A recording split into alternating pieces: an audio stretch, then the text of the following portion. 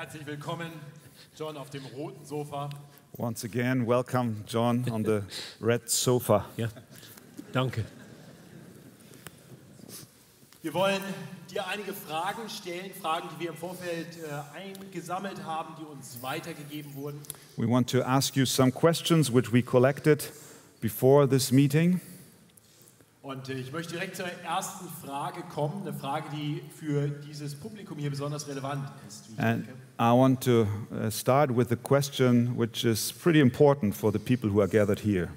Und vielleicht können wir einfach noch mal kurz, damit John das sehen kann, alle bitten, die, sag mal, 35 oder jünger sind, aufzustehen. And maybe you could stand if you are 35 or younger, so John gets an impression.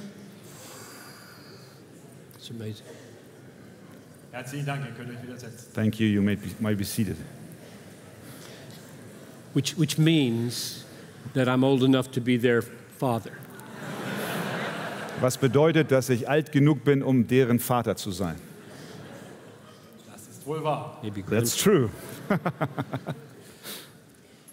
Die Frage, die uns gestellt wurde, ist, John, viele junge Menschen, junge Pastoren, die die reformierte Theologie entdecken. The first question is, John, the many young pastors who got to know the Reformed theology Ja, und nicht nur Pastoren, auch überhaupt and Christen, young Christians haben manchmal eine Tendenz, sehr reformiert zu werden. have sometimes the tendency to be very much reformed. Sie sehen Tulip auf jeder Seite der Bibel They see tulip on every page of the Bible, und sie treten für die Lehren der Gnade gnadenlos ein. and they fight for the doctrine of grace without grace. Und ich unterstelle, sie tun das mit guter Intention, And I would say they do it with a good intention. mit Begeisterung. They are excited. Hast du ein Wort der Weisheit für diese jungen Menschen? Do you have any word of wisdom for these young people? Well, I don't think they are too reformed. I think they are badly reformed. Ich würde nicht sagen, sie sind zu sehr reformiert, sondern sie sind schlecht reformiert. The first thing that comes to mind as a caution would be to be more biblical than you are reformed. Das Erste, worauf ich hinweisen möchte, ist die Vorsicht zu haben, dass man doch mehr biblisch als reformiert sein soll. So measure not only the accuracy of what you say, but the balance and the proportion of what you say by what you find here in the Bible. Also bemiss nicht nur deine Genauigkeit dessen, was du sagst, sondern auch die Häufigkeit dessen, was du sagst, anhand, was du in der Bibel findest.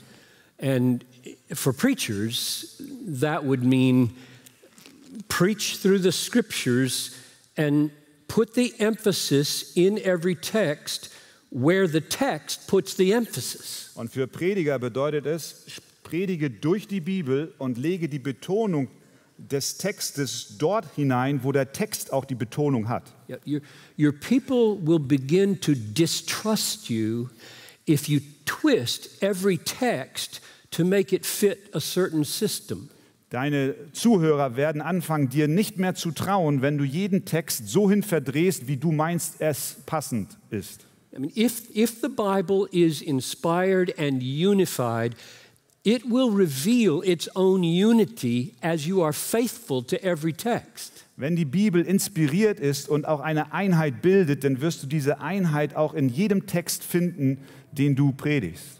So that's my first caution, is to be faithful to Scripture before you try to be faithful to a theological system. Also das ist meine erste Warnung oder meine erste Aufmerksamkeit, dem zu widmen, dass ich zuerst dem Text der Bibel treu bin und nicht meiner eigenen voreingestellten Meinung. And that does not mean I don't think systematizing is unimportant. Das bedeutet nicht, dass eine Systematik unwichtig ist. It really helps people when you put the parts of the Bible together.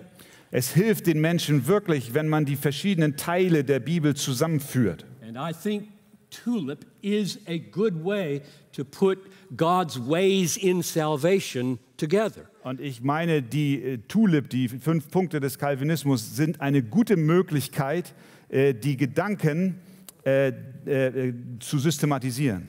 Here's the second thing that comes to mind. Und da ist das Zweite, was mir in den Sinn kommt. All theology exists for the sake of doxology.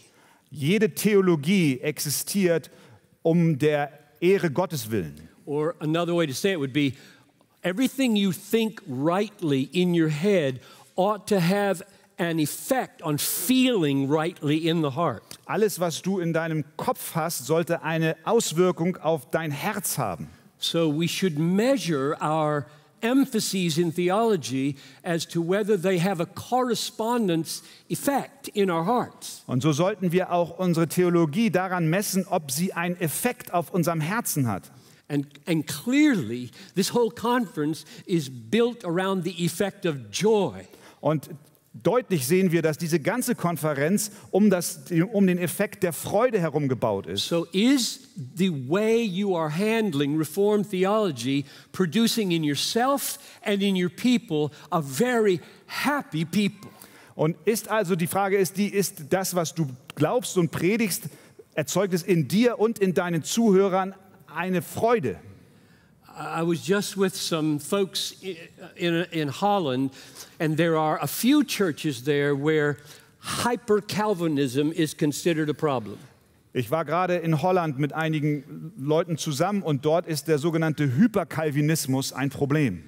And the effect of preaching Reformed theology was to take away people's assurance of salvation. Und die Wirkung der Predigt dort war, dass die Menschen nicht mehr die Sicherheit ihrer Rettung hatten. I don't mean to say that's true in all the churches there. Ich sage nicht, dass das dort in allen Gemeinden der Fall ist. It was just prevalent enough that it came up in very many conversations. Aber es ist dort so bedeutsam, dass es in vielen Unterhaltungen mir entgegenkam. And my advice there was the same as what I'm just saying right now. Und mein Rat dort war derselbe, den ich auch euch hier gebe. If the people are not coming out of your services thrilled, rejoicing that God is their Father through Jesus Christ, something's wrong. Wenn eure Menschen aus den Gottesdiensten nicht herausgehen mit einer Begeisterung und einer Freude, dass Gott durch seinen Sohn für sie ist, dann ist irgendetwas falsch. I think Romans 8 is one of the most reformed chapters in the Bible. Ich glaube, Römer 8 ist eines der reformiertesten Kapitel in der Bibel. It's also one of the happiest chapters in the Bible. Es ist auch eines der glücklichmachendsten Kapitel in der Bibel. If God is for us, who can be against us? Wenn Gott für uns ist, wer kann dann gegen uns sein? So if your teaching and preaching isn't producing the kind of boldness and joyful confidence of Romans 8, you're not doing it right. Wenn deine Predigt und deine Lehre nicht dieses Vertrauen in das, was Römer 8 sagt, baut, dann predigst du falsch. Here, one more thing. Und noch eines. Can I do one more thing? Kann ich noch eine Sache sagen? Because Bible, he just asked me this question back in the, whatever you call that back there, the room. Bibel, hat mir diese Fragen schon in einem anderen Raum gestellt. And as I'm walking out here, Und während ich hier rüberkam, 3 words came to my mind. 3 Worte kamen mir in den Sinn. Bible, joy, love. Bibel, Liebe, Bibel, Freude, Liebe. Yeah, that's Yeah. beautiful. So, love. So, Bible, stay close to the Bible. Also Bibel, bleib bei der Bibel. Measure the effect by whether your people are joyful in Christ. Misst den Erfolg, ob die Menschen sich in Christus freuen. And now, it says in 1 Timothy 1:5 Und es dann jetzt im 1. Timotheus 1, Vers 5 heißt es, that the aim of our charge is love. dass das Ziel unserer Berufung Liebe ist. And 1 Corinthians 13 says, faith, hope, and love remain. The greatest of these is love. 1. Korinther 15 sagt, Glaube, Liebe, Hoffnung bleiben, aber die größte von ihnen ist die Liebe. So, are your people becoming more loving to each other and loving to the world because your reformed preaching is making them that way? Also werden deine Zuhörer wachsen in der Liebe zueinander und zu der Welt, weil deine Predigt im reformierten Sinn sie dazu anleitet. Let me give you a verse that puts all three of these together. And I just thought of this right now. Ich gebe euch einen Vers, der diese drei Dinge zusammenfasst. Und der kommt mir gerade in den Sinn. So in Hebrews chapter 13, verse 5 and 6. Hebräer 13, Vers 5 und 6. It says, keep your life free from the love of money and be content with what you have. Ja, also haltet euer Leben frei von der Liebe zum Geld, sondern seid zufrieden mit dem, was ihr habt. So now that would be a life of joyful generosity, I would say. Das ist ein Leben einer freudigen Großzügigkeit, würde ich sagen. So I'm not loving money.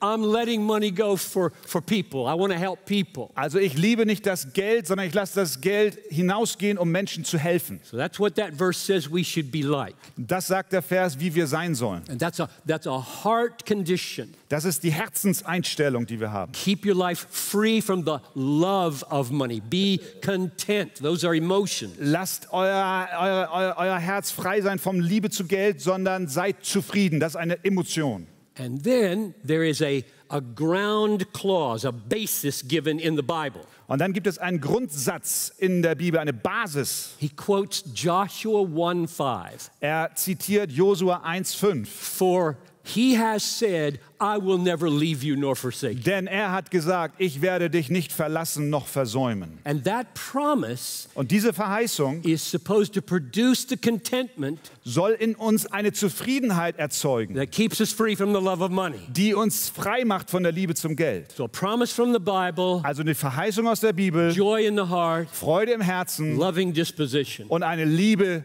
nach außen. So if you're preaching reformed theology and that's not happening, Und wenn du also reformierte Theologie predigst und das geschieht nicht, then you need to be more biblical. dann musst du mehr auf der Bibel sein, mehr biblisch sein. That's Okay, good.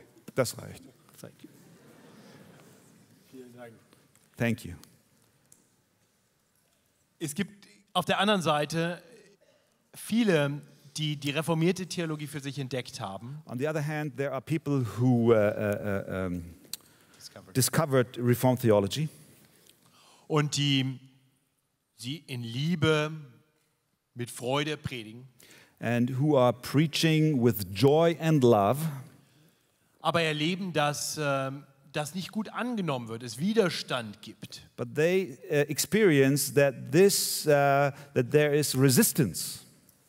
Und über einige Zeit führt das dazu bei vielen, dass sie müde werden, immer Außenseiterpositionen zu haben. And over the time, they get tired being an outsider. Und sie wollen ja die Gnade hochhalten And they want to preach the grace, und merken, dass vielleicht gerade deshalb es dann fast schwieriger wird, die Gnadenlehre noch zu predigen, weil die ja irgendwie so trennend wirken. and for them it seems to be difficult to preach the doctrines of grace because these doctrines of grace in their experience is divisive.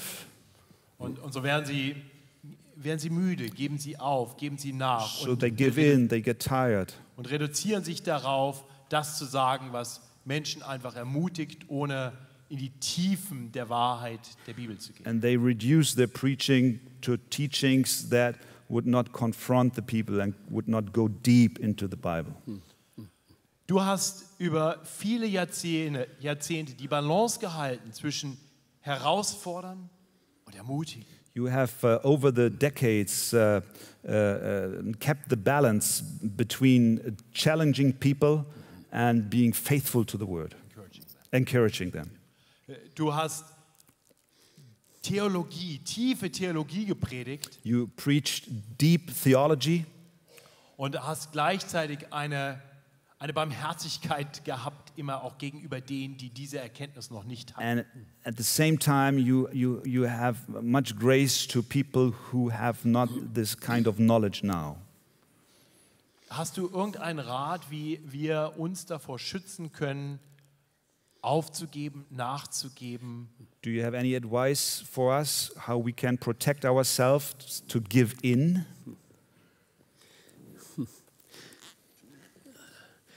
In a sense, it's a strange question for me Es ist in einer gewissen Weise eine merkwürdige Frage für mich, because my own experience Weil meine eigene Erfahrung is that I desperately need the doctrines of grace precisely to endure. Weil ich die Lehren der Gnade brauche, um auszuhalten und durchzuhalten. So I'm trying to think, how do you answer a question that you might turn away from the doctrines of grace because of pressures not to endure? Deswegen versuche ich die Frage zu beantworten, wie sollte ich mich von den Lehren der Gnade entfernen, um durchzuhalten? Yeah. Kann ich etwas klarstellen? I think the person who asked this question is not.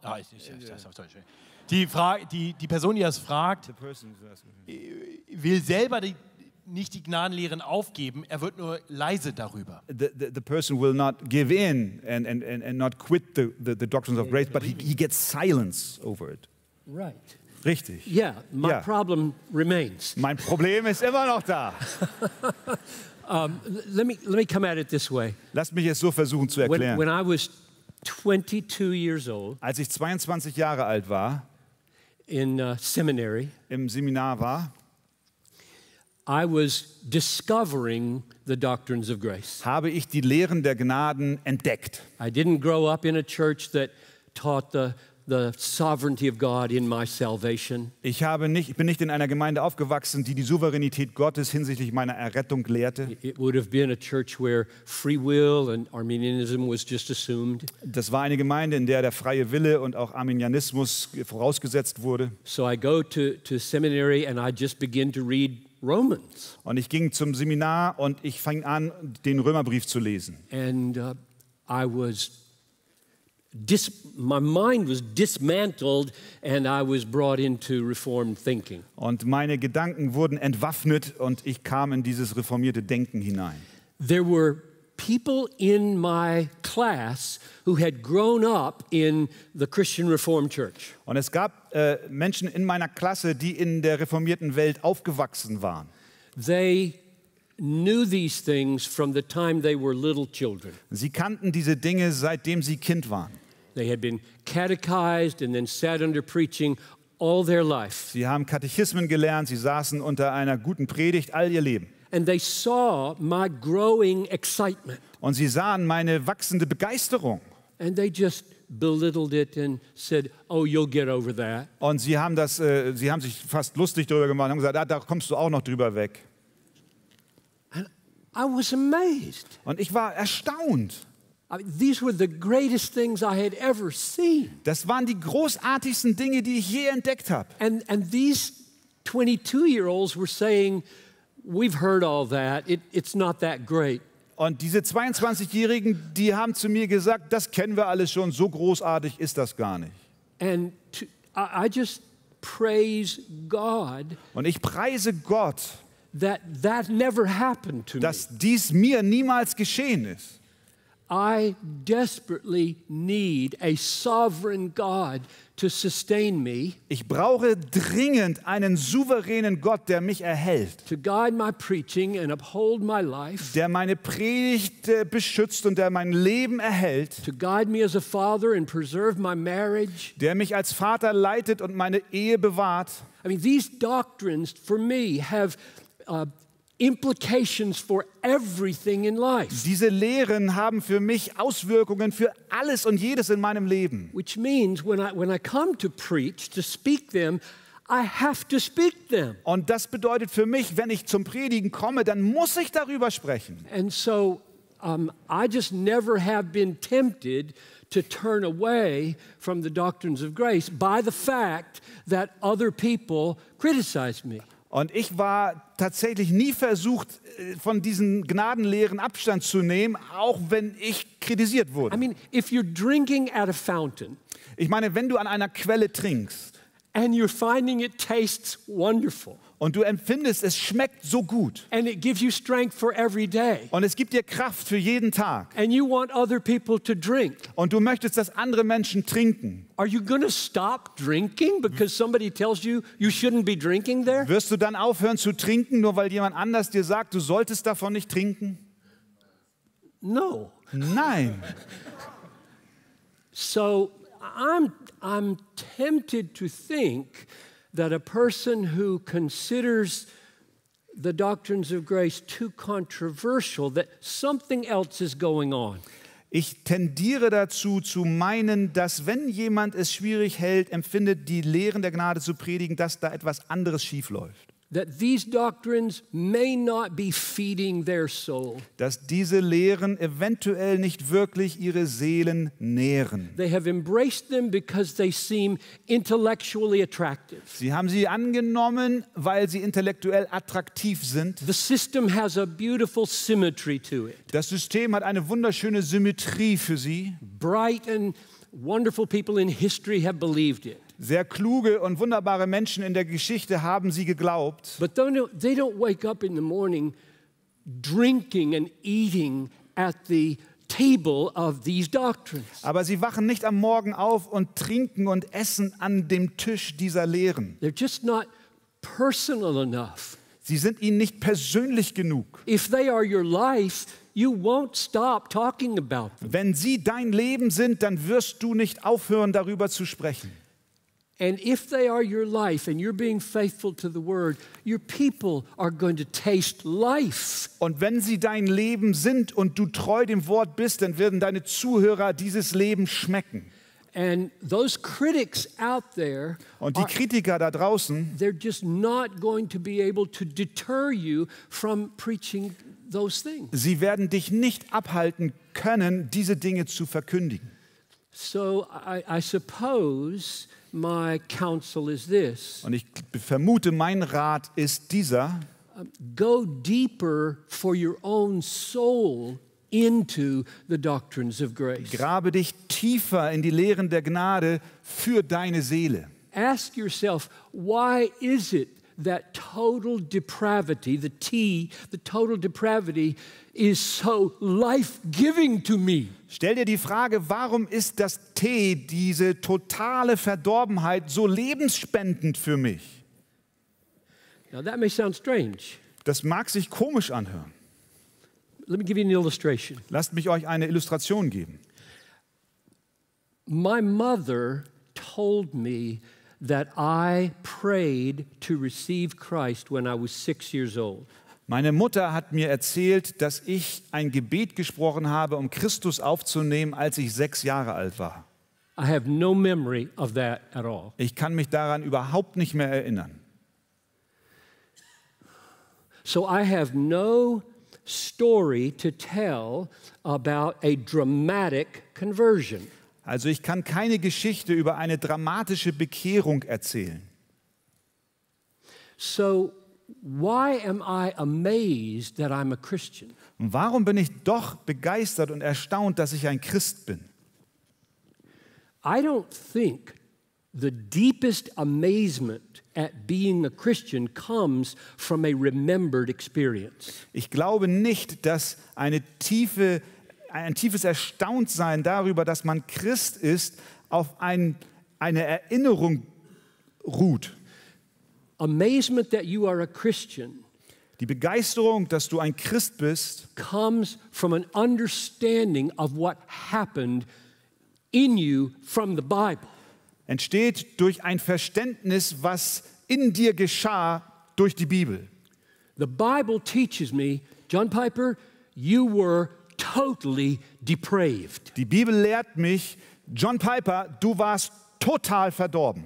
Meaning I was dead in my trespasses and sins. Das bedeutet, ich bin tot in den Übertretungen meiner Sünden gewesen. And 1 Corinthians 2:14 says, I could not love the things of the Spirit. Und der 1. Korinther 2,14 sagt, ich konnte nicht die Dinge des Geistes lieben. And Romans 8:7 says, you could not please the Lord. Und Römer 8,7 sagt, du konntest dem Herrn nicht gefallen. Your will was in bondage to sin. Dein Wille war in der Sünde gebunden. And here you are today, Und nun bist du hier heute loving Jesus. und liebst Jesus. That's amazing. Das ist wunderbar. We had a youth leader one time who preached this. Und wir hatten mal einen Jugendleiter, der hat dies gepredigt. He said to all the young people, Er sagte zu all den jungen Menschen, you all have amazing stories to tell. ihr alle habt wunderbare Geschichten zu erzählen. Resurrections are never boring. Auferweckungen sind niemals langweilig. You were dead, now you're alive. Ihr wart tot und nun lebt ihr. Who cares if you remember that? Wen interessiert es, ob ihr euch daran erinnert? You don't base your amazements on your remembrance. Du basierst deine Begeisterung nicht aufgrund einer Erinnerung.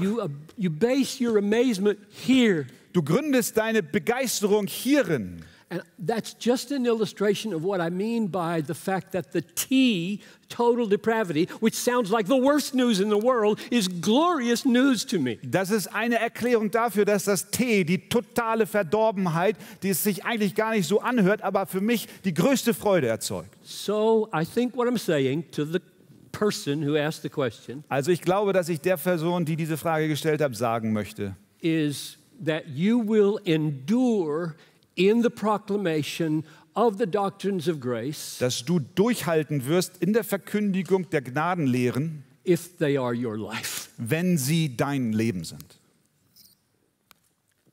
Eigentlich müssten wir jetzt beten. Ne? Nee, ganz ernsthaft, eigentlich müssten wir beten für, weil ich mir sicher bin, das war nicht nur einer, der diese Frage hatte. Und ich mir vorstellen kann, dass eine ganze Reihe unter uns die Lehren intellektuell schon aufgenommen haben und noch nicht im Herzen haben. I think we should we have to pray for this, because I think that there are many who have understood it in their mind but not in their heart. Ich verspreche euch, wir beten nachher für euch. And I promise you, we will pray for you. Aber ich frage noch eine andere Frage. But I ask another question. Das ist eine Frage, die mehrfach mir auch weitergegeben wurde. This is a question I received from different people, many people. Hast du Ratschläge für Christen, die sich in ihre Gemeinden einbringen? Do you have any advice for Christians who are working in their churches, who Die sind nicht die Pastoren, aber vielleicht irgendwo mit in der Leiterschaft. they are not the pastors, but they are helping, maybe in the leadership team or somewhere else. Und sie sehen, dass in den Gemeinden wichtige Themen nicht mehr behandelt werden. And they see that in their churches, important subjects are not taught any longer. Weil das irgendwie zusammenbleiben, irgendwie Einheit haben, wichtiger ist als Wahrheit. Because they think that unity is more important than truth. Und du machst dir Sorgen darüber, in welche Richtung sich die Gemeinde entwickelt. And you see this and you have a burden and because of the development of the church. Aber es gibt keine gute Alternative in der Nähe. But there is not any good alternative in the place you live. Was solltest du tun? What should I do? I'm not sure. Ich bin mir nicht sicher. Let me say a word about unity and truth Lasst mich first. zuerst etwas über Einheit und Wahrheit sagen. Jesus said, sanctify them in the truth. Your word is truth. Jesus sagt, heilige sie in deiner Wahrheit, dein Wort ist die Wahrheit. And I think that a heart of unity is part of what it means to be sanctified. Und ich glaube, dass ein Herz der Einheit bedeutet, geheiligt zu sein. Yeah. Which means Was you bedeutet? can't pursue biblical unity apart from truth. Das bedeutet, du kannst nicht biblische Einheit ohne Wahrheit suchen. I pray often for the churches in my city Ich bete oft für die Gemeinden in meiner Stadt, that we would be unified in the truth. dass wir eins sind in der Wahrheit. So I appreciate the question. Also ich finde die Frage richtig und wichtig. That fact, the fact that truth is so important, makes this question so urgent. Weil die Tatsache, dass die Wahrheit so wichtig ist, macht diese Frage so dringlich. And the reason it feels difficult to answer is this. Und warum es sich anfühlt, schwer zu beantworten, ist der Grund ist dieser. There are so many variables that I can think of. Da gibt es so viele Variablen, über die ich jetzt denken kann. How far astray is the pastor going? Wie weit weg geht der Pastor? Wie weit entfernt er sich?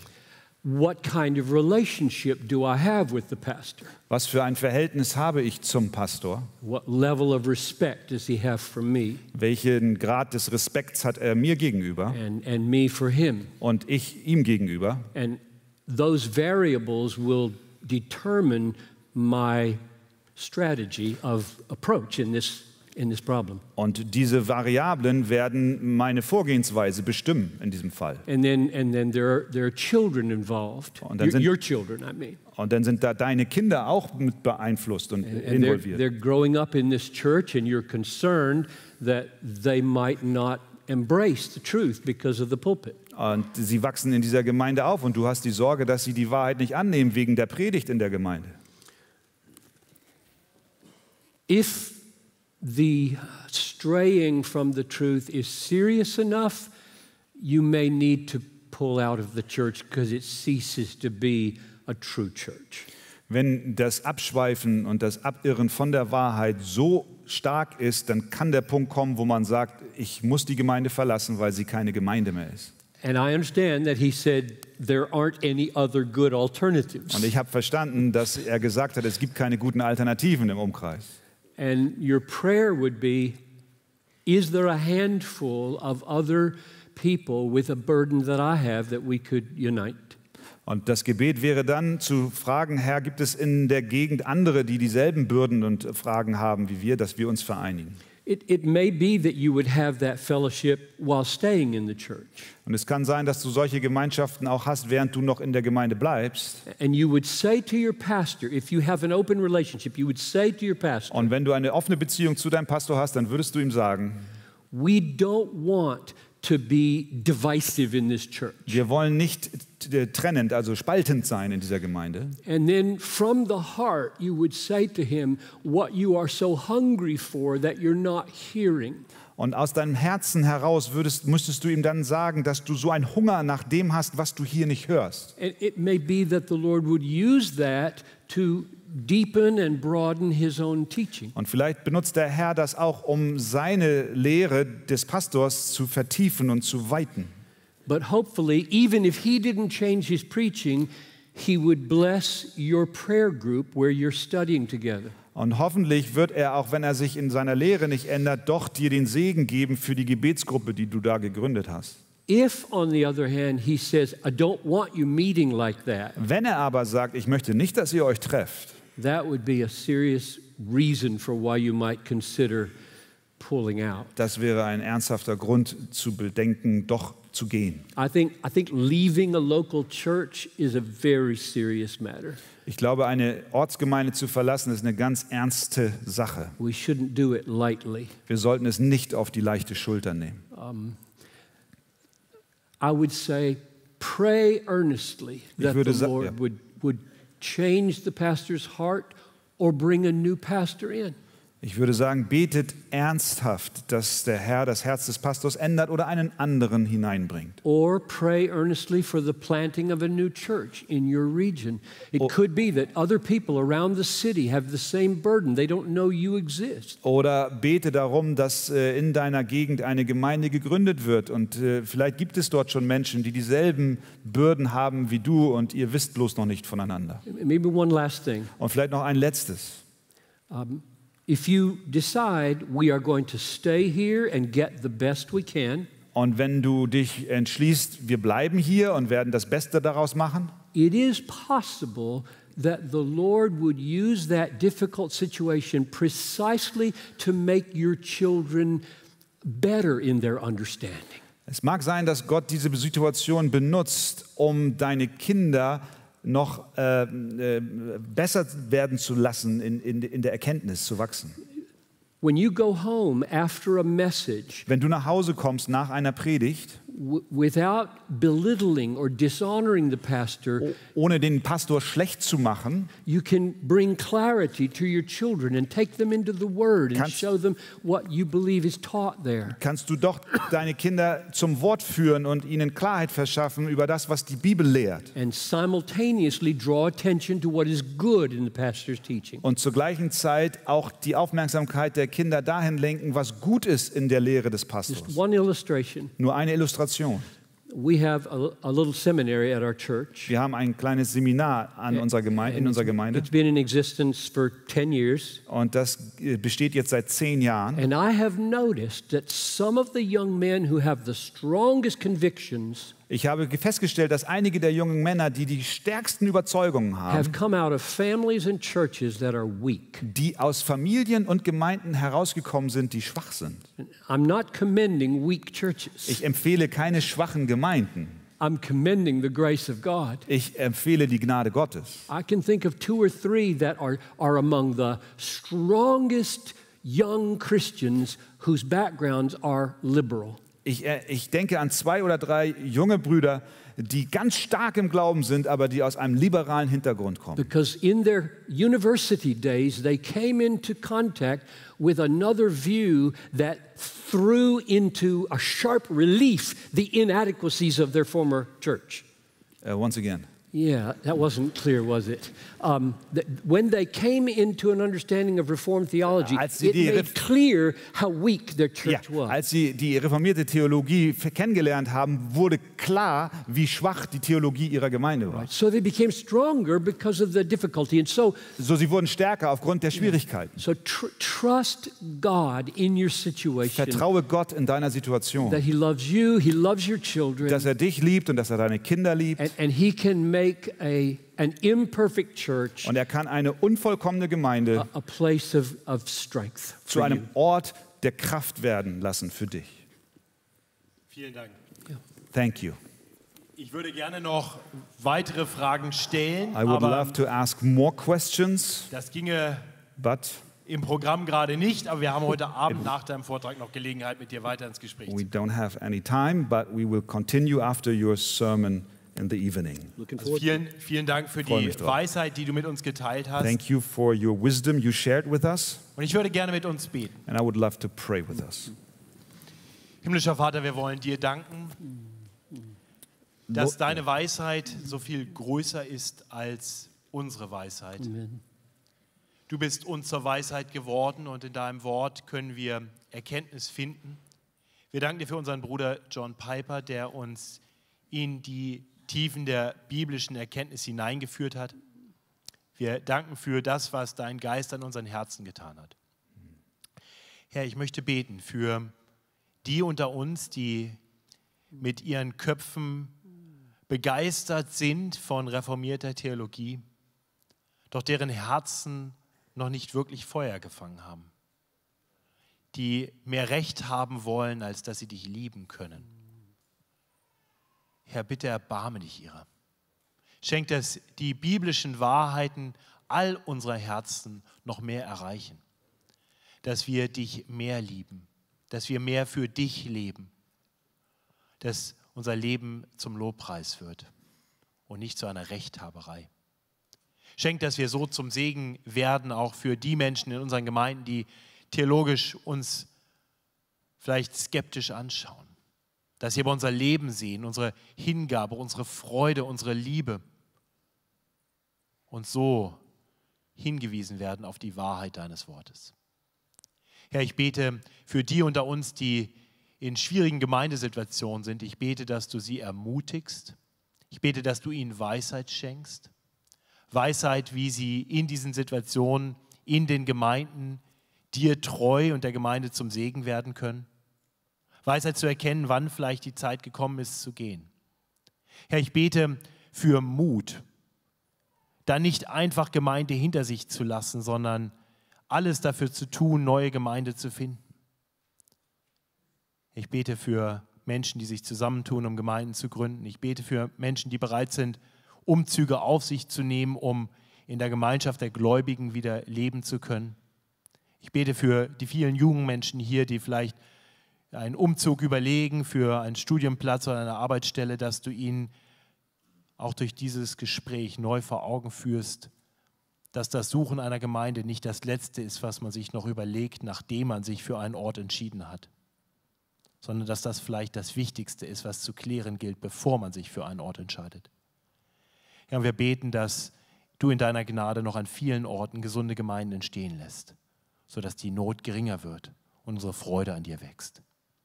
Und so beten wir für gute Frucht auch von dieser Zeit. Und deshalb bitten wir im Namen unseres Heilandes, unseres Herrn, Jesus Christus. Amen. Amen.